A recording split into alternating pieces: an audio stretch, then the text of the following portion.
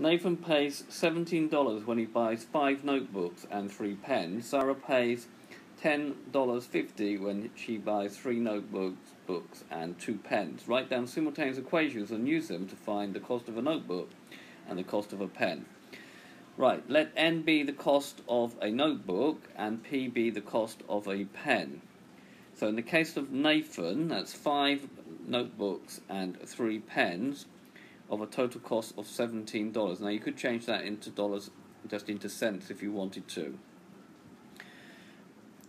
In the case of, I call that equation 1. In the case of Sarah, she buys 3 notebooks and 2 pens, and that costs $10.5.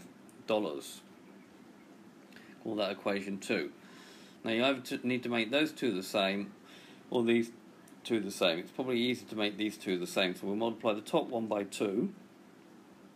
So that gives 10n plus 6p, and 2 times 17 is 34. Don't forget the last number as well.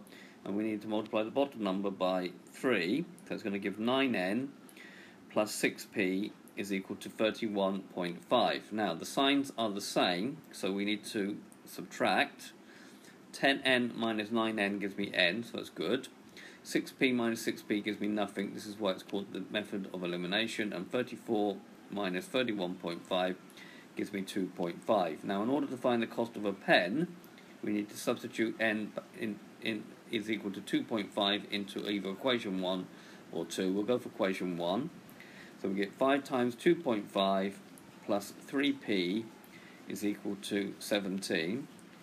So that gives me 12.5 plus 3p is equal to 17. Now you can use your calculator, so you shouldn't be worried with the decimals here.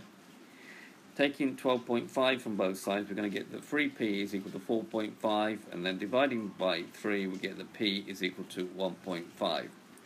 We should just check in 2. So checking in 2, we're going to get 3 times n, so it's 3 times 2.5, plus 2 times p, which is 1.5, which gives me 7.5 plus 3. And 7.5 plus 3 gives me 10.5, which is what I wanted, so we know we're correct. So, N, the cost of a notebook is $2.50, putting back in money now, and the cost of a pen is $1.50. Okay, this has been a video to show you how to take a practical problem, and if there's 2 unknowns, then use a simultaneous equations to solve them. I hope you've understood, and I thank you very much for watching.